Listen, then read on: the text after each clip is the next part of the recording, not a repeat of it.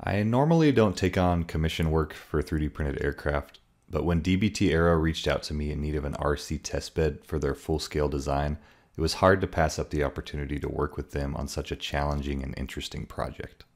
My initial reaction to seeing images of their design was, wow, that is not your typical looking aircraft. I really want to see that thing fly.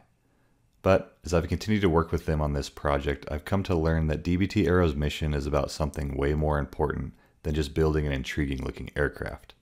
This is Synergy Prime. Welcome to the future of aviation.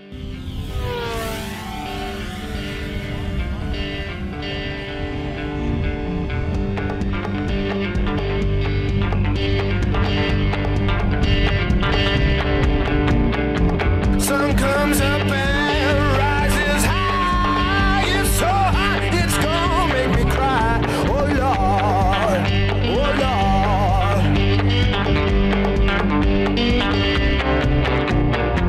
Temperature rises to my heart, to the roof and to the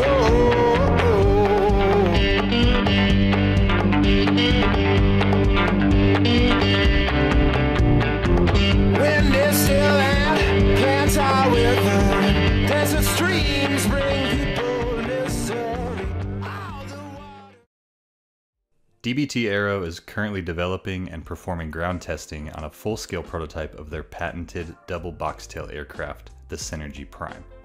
It is their first in a family of ultra-efficient airframes that bring affordability, sustainability, high speed, and unique payload capabilities to personal, business, cargo, military, and recreational aviation. In conjunction with the final rollout of the full-scale 5-seater Synergy Prime, we are using 3D printing techniques to develop an unmanned 1/6 scale version of the aircraft. Let's dive right into some of the unique design features of this scaled-down RC model. With the canopy removed, it is immediately evident how much room there is inside the fuselage for various payload. I've designed the outer shell of the fuselage to print using a lightweight foaming material, but these trays in the inside are printed in a rigid material like standard PLA, PETG, or ABS to give the airframe a rigid skeleton. These rigid trays are where important electronics like the retracts and nose gear steering servo are mounted.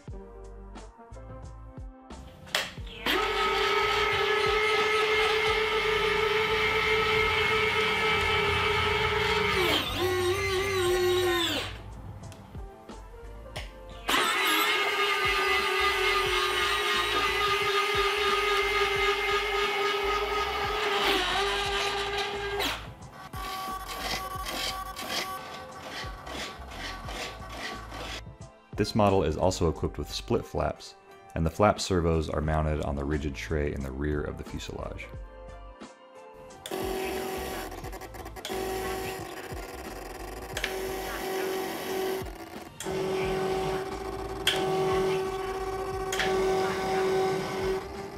For rigidity in the main wings, I've designed them to house several carbon fiber tubes that run through the length of the wings and through the fuselage.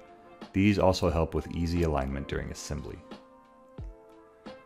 One of the most unique design features on this model are the direct drive control surfaces. The elevons on the Synergy are fully articulating, so they house a very unique servo thanks to the sponsorship from High-Tech RCD that are designed for thin wings, and they directly drive the elevons without the need for push rods, leaving the servo completely hidden inside the aircraft and maintaining a streamlined airframe. The servo arm screws directly to the vertical stabilizer, and there's a carbon fiber tube permanently glued inside the elevon on its hinge line. This tube slides into the mating winglet at the tip of the wing, and the carbon fiber tube interacts with a steel ball bearing housed inside the winglet to ensure smooth rotation. The elevon is then held in place with a shoulder bolt. The rudders are driven using the same servo with a similar mechanical setup. Finally, this Synergy model is designed to break down into several individual pieces for easy transportation, with the main wings, winglets, tail booms, and elevons all removable and able to be packed flat. We designed the main landing gear to stay on the fuselage component rather than the main wings to make assembly and disassembly much faster. The all-in CAD time to scale the full-scale design down to a 1/6 scale 3D printable model was around 100 hours. But with the CAD completed, I was so excited to start 3D printing parts and to assemble the prototype design. I'm a big proponent of multi-material designs, so I've used several different materials in this build. As mentioned earlier, the outer shell of the design is mostly printed using a lightweight foaming PLA to keep the weight down, and key components are printed from a more rigid standard PLA for added strength. PETG was used in areas where heat resistance is needed, like the motor mount and the tire hubs, and the tires themselves were printed from a foaming, flexible TPU to provide rubber-like performance. The assembly of the design is pretty straightforward, with all of the components designed to key together, and glued together with a quick-setting medium-bodied superglue provided by Zap Adhesives.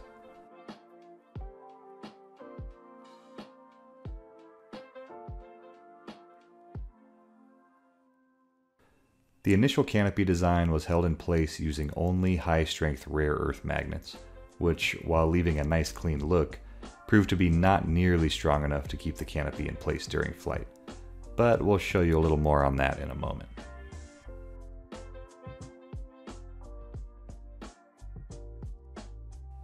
With all of the parts glued together, sanded, and painted, I tested the full assembly process at home before heading to the flying field for the maiden flight.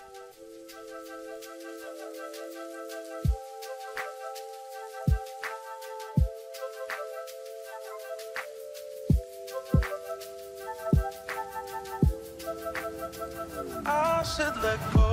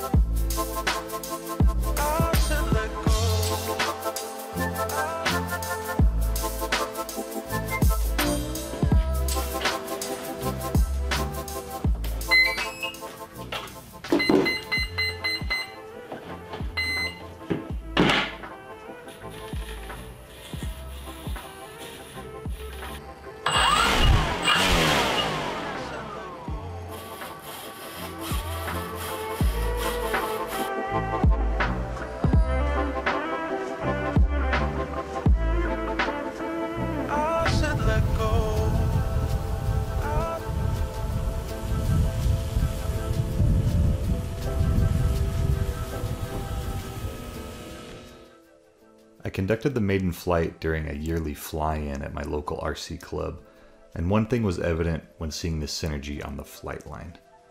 Its unique aesthetic definitely helps it stand out from the crowd. But having a unique aesthetic isn't the main goal with this design. It's meant to be an efficient, stable, and speedy flyer. So let's see how she handles in the air.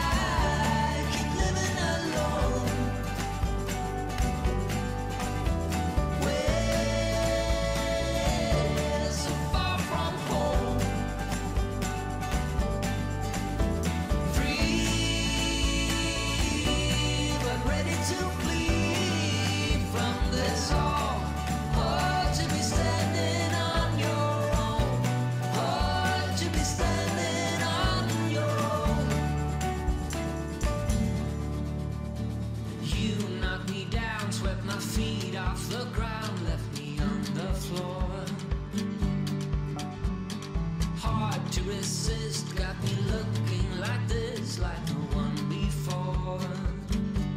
'Cause I must be strong. I'm pleased to say this Synergy is a joy to fly. It's incredibly smooth on the controls with no bad tendencies, and it is quite fast.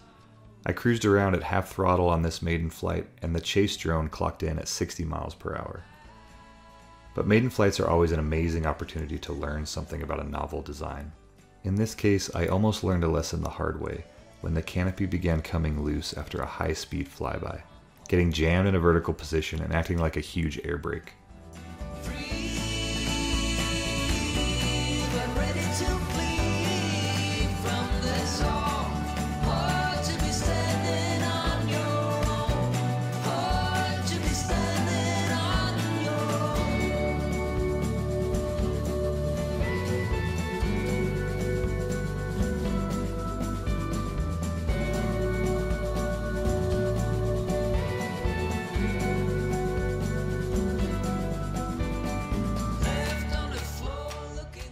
But this really is a testament to the efficiency of this design. Even with the dislodged canopy creating what must have been a huge amount of drag, I was able to get the model home safely.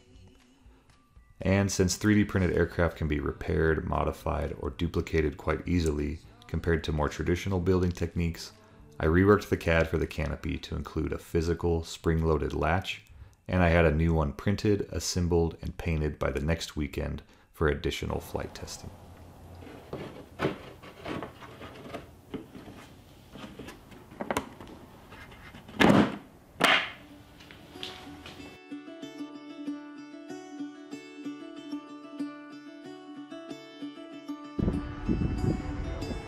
Caught behind Venetian blinds, had to reach for the city lines. This ain't where I belong. Hey, look at me, man, what I've become. I've been running east, looking for sunset, digging deep since 99. What I thought was gone was sitting in my pocket in plain sight all along. I think it's time for me to go and burn all bridges. All I know, I got lost along the way, fell between the foam, pulling the stitches. Time to let go, so come what may.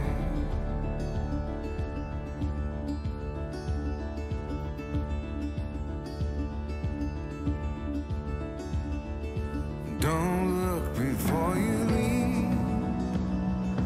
What you give, you get to keep.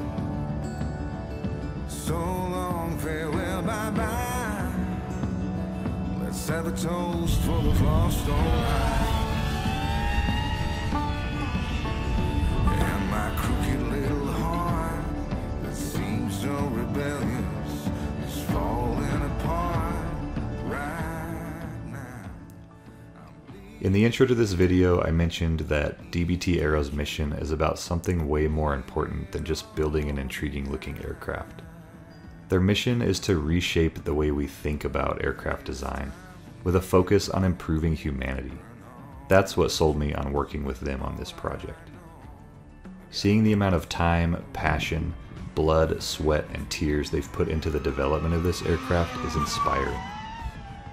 And this portion of their project is just the first step in ongoing development to turn this aircraft into an autonomous unmanned aerial vehicle as a testbed for future commercial applications.